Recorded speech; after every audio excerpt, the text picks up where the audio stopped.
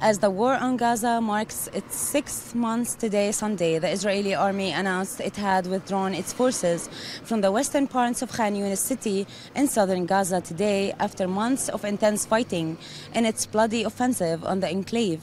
Meanwhile, Hamas and Israeli delegations traveled to Egypt for a new round of peace talks and negotiations, aiming at securing another round of hostage release and fighting pause after the first pause of fighting occurred in November.